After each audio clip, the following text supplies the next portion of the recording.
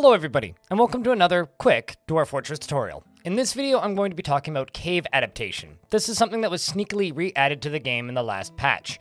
If you missed it, and are suddenly noticing that your dwarves are puking when they go outside, well, congratulations, you didn't miss it. You've seen it in action. So in this tutorial, I'm going to give you a couple different options, and a few different ideas on how to deal with cave adaptation. I'm also going to talk about exactly what kind of problems it can cause, and what to try to avoid. Let's dive in. So first off, what exactly is cave adaptation? Cave adaptation is a mechanic within Dwarf Fortress that causes your dwarves to puke when they see the sun, if they haven't seen the sun in some time. Initially, when dwarves arrive in your fortress as part of migrants, they are completely fine with the sun. However, if they move into a mostly underground fortress and then don't go above ground for quite some time, they develop cave adaptation. This process usually takes a couple of months. It can be spotted within dwarves when you look at their description. At the bottom it says, doesn't mind being outdoors, at least for a time. Once this line of text disappears, they're likely cave adapted. The main symptoms of cave adaptations are dizziness and nausea. Dizziness affects balance and the dwarves' ability to move at a high speed, and nausea affects their move speed and causes them to throw up. It also causes a negative mood as they are throwing up due to seeing the sun, and it's unpleasant.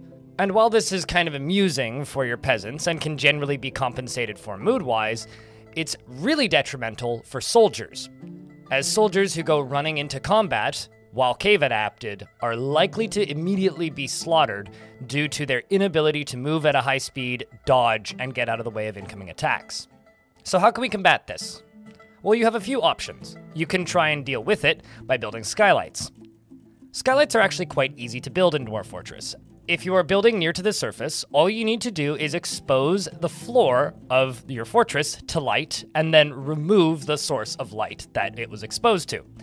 Essentially, build a skylight, dig a hole through the ceiling into your fortress, and then build flooring over top of it. You'll see people using glass, but glass isn't necessary. As long as there is a high-trafficked area or several high-trafficked areas in your fortress that had access to sun at some point in time, they will continue having access to sun and help combat cave adaptation.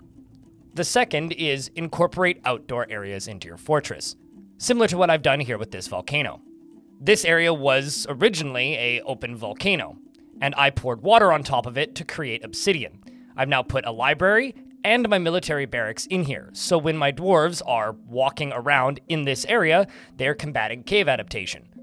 This prevents a large portion of the fortress from throwing up in other areas of the fortress. Because it has a constructed roof over top of it, dwarves are getting that very microscopic amount of sun radiation that they need to stop the dwarven motion sickness from kicking in. The next option is to just accept cave adaptation. Build burrows.